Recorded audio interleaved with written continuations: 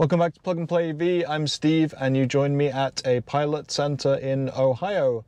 Not just any pilot though, it is the site of the first federally funded National Electric Vehicle Infrastructure DC fast charging site. So lots of coverage of this site in early December when it opened, had an official ribbon cutting with the governor and a bunch of other luminaries from the various companies involved, GM, Pilot and the Ohio Department of Transportation. But we're over here on a holiday break, a little bit after all the fanfare, and we'll see how it goes with a quick charge edition on this first federally funded DC fast charging site in the United States. Let's go.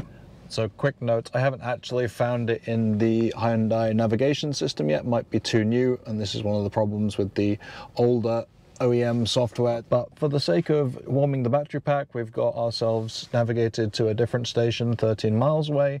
We'll just let that go for as long as we can so that we know the pack is warm, and then we'll get plugged in and see what kind of maximum charge speeds we get. It's not raining anymore, but you can see it was raining earlier. See why that canopy would be nice now. Lights have gone off since we've messed around a little bit, but nothing on the same screen, same one we saw before. Let's just plug it in, see what happens.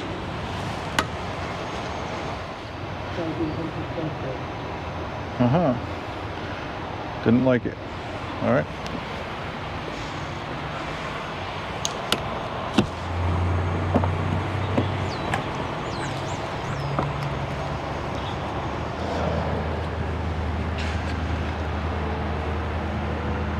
Possibly not a solid connection there before.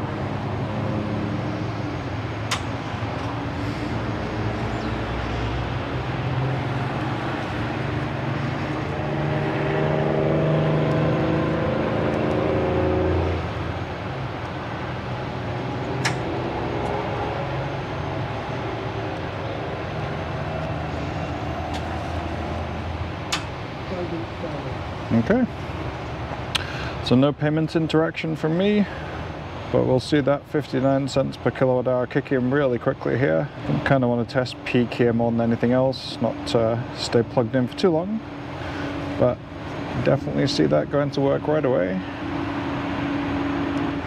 And that will be on the car more than anything else. It'll want to sit at that for a little bit and then crank itself up to 230, 240 if it's ready to go. But let's jump in the car and have a look, because this is going to get pretty expensive pretty quick. Yeah, so you can already see that. I mean, it's not going to be the 10 to 80% test in 18 minutes because we didn't go that low, but start at 26%. You can see we'd only be here 15 minutes to get to 80%. It will sit there for a little bit, crank it up to 230 maybe. Definitely with that 14 minutes to 80%, you know it's going to hit close to its peak. Even if it's not 240, it'll be in that 220 to 230 bracket. This is right in the little, one of the first things that you'll see. There's a Sheetz as well, a couple of other facilities, but essentially you're the first thing that you hit off this exit 79, just west of Columbus, about 20 miles to the west.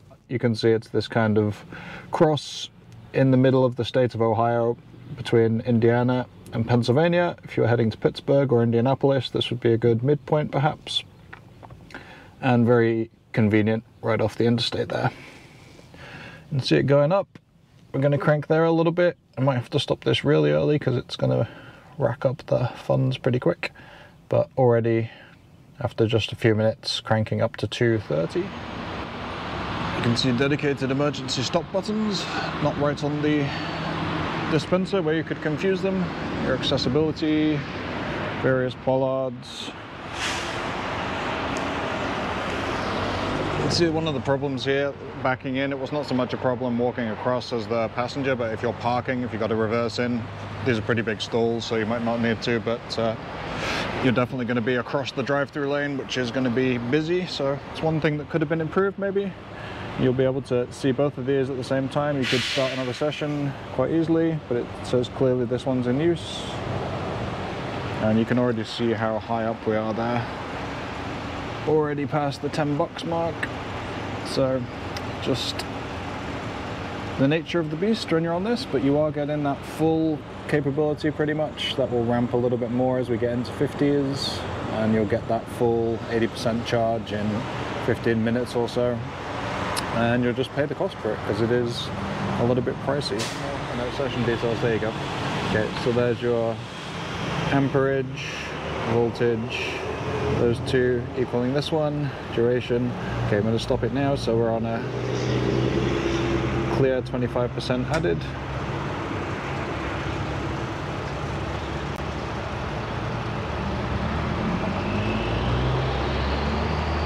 Okay, so 25% of the pack in a little over 6 minutes, 21.7 kilowatt hours and $12.85 for the privilege.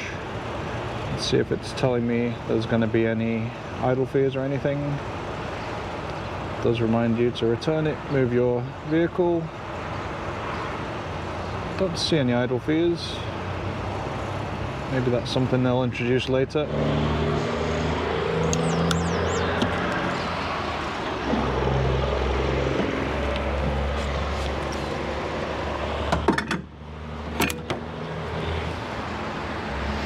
That's that. Simple, quick, and a little bit pricey.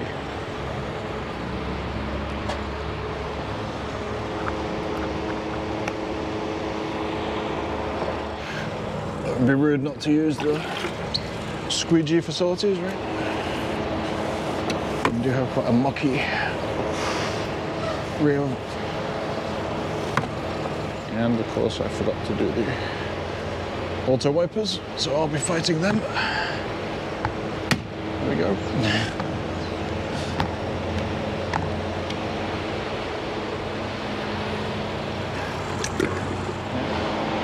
Another quick look at these.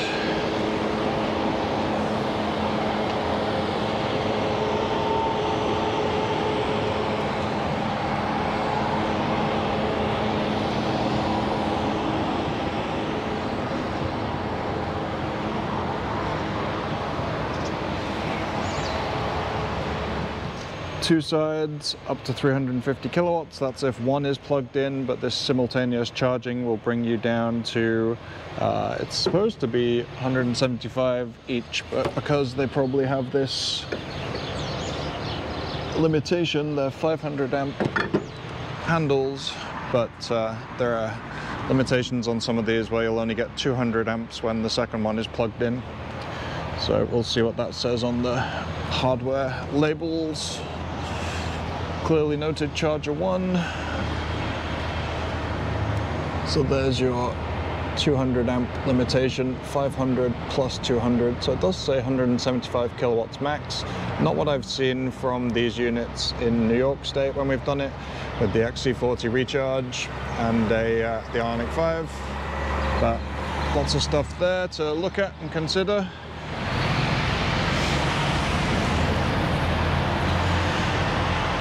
Tap to start, you've got your payment reader as is required on these, as well as the app start, and I don't actually know if you can do this in the Flying J app yet. I should probably take a look. See, the pricing there is a little bit up there. I do have this rewards app, maybe I'll try that, but you don't get anything at the moment. It's a single, it's not a low price as it suggests, but it is a single price. Best coffee on the interstate. It's possibly debatable as well. Best coffee on the interstate. Yeah, but not bad. So a few simple steps. Tells you paying for this with an EVgo and without an EVgo account. So that's just using the reader. If you're having problems, there's a dedicated number which is for Pilot Flying J. Start a charge session, pick the connector. Does mention Tesla here, or Telsa. But that's interesting because that's future-proofing, not available yet, but eventually they'll get these with possibly one of these and one J3400 plug. But for now we've got two CCS. That was the requirement in NEVI funding before all the shenanigans with the connectors switching. Stopping a charging session. Stop from the DC fast charger. automatically stop after a 30 to 60 minute session has been reached, or your car is at full battery. Interesting, they mention level 2 chargers as well. Haven't seen any of them around yet. And troubleshooting, again, just stopping the connector. Talks about your plug locking to your car, because that can happen. And sometimes you need to unlock from the key fob or the car itself.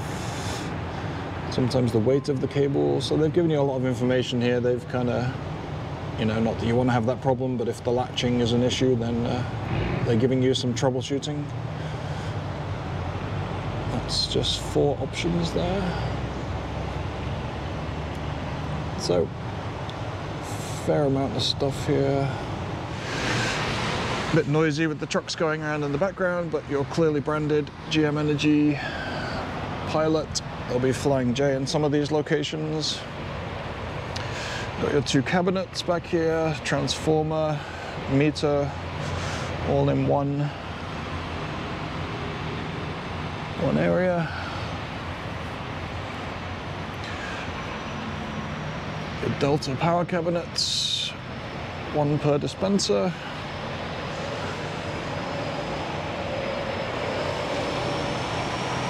So, all kinds of technical gubbins behind the scenes.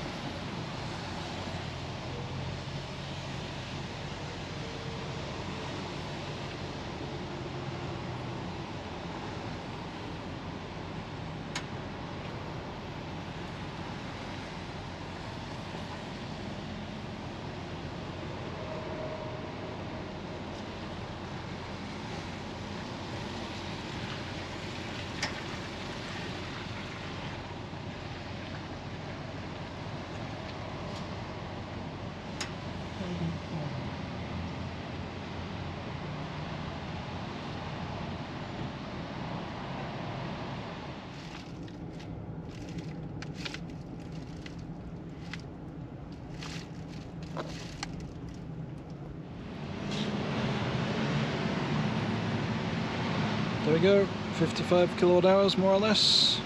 Quick, but pricey. Ouch.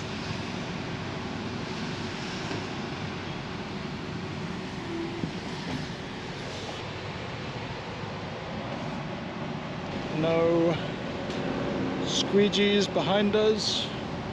Bins are across in the main forecourt. You're not actually on a main road here though. There's obviously some traffic, but most of the drive-through is going through there. I think it may come out here, but nothing terrible, so that's all right.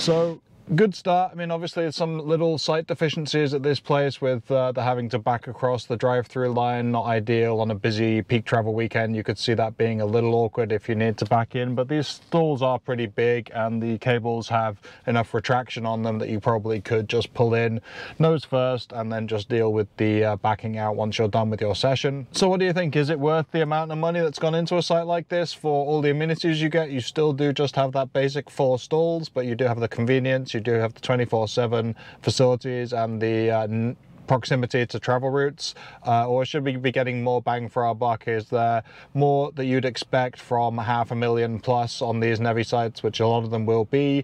Would you be expecting 6, 8, 10 stalls and maybe a little bit more ambitious than just the bare minimum from these providers? Let us know what you think down in the comments, or whether you see any NEVI sites popping up near you anytime soon, or have you visited one of these Pilot Flying J sites that are springing up pretty quickly here? Let us know down in the comments how your experience was, what you're thinking in terms of pricing, amenities, and what you get for the experience. Thanks for watching this episode of Quick Charge, and we'll see you in the next one. Cheers.